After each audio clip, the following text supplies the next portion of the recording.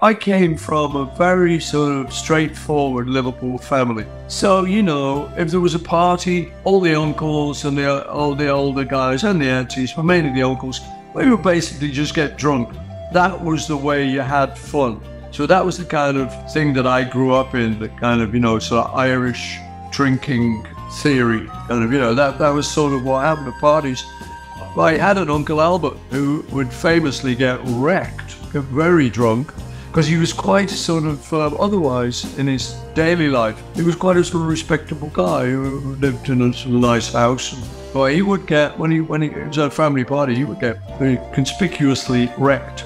It was great fun, you know, and us younger kids, we sort of, it was always the joke in the family, you know. And he would kind of do things. He would get on the table and he would be roaring drunk and he would read from the Bible, for instance, you know, and it was just like, seemed like fun at the time. He would do all this kind of stuff, as did a lot of the other uncles, you know. But my point I was making was this was the way people had fun. And I think what I was getting at, you know, in the Sawmill Club, remembering him and using him as a symbol of that lifestyle and that way of getting out of it. But what had happened was we'd got into other ways. So pop, for instance, was, you know, prevalent at the time.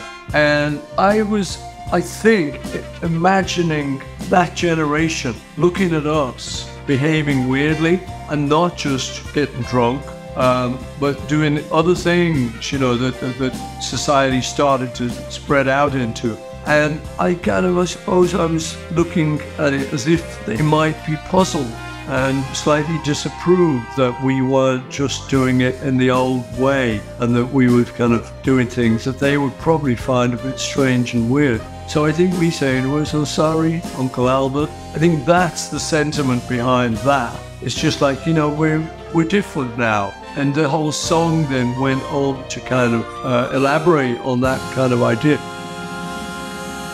We're so sorry, Uncle Albert. We're so sorry if we caused you any pain. We're so sorry,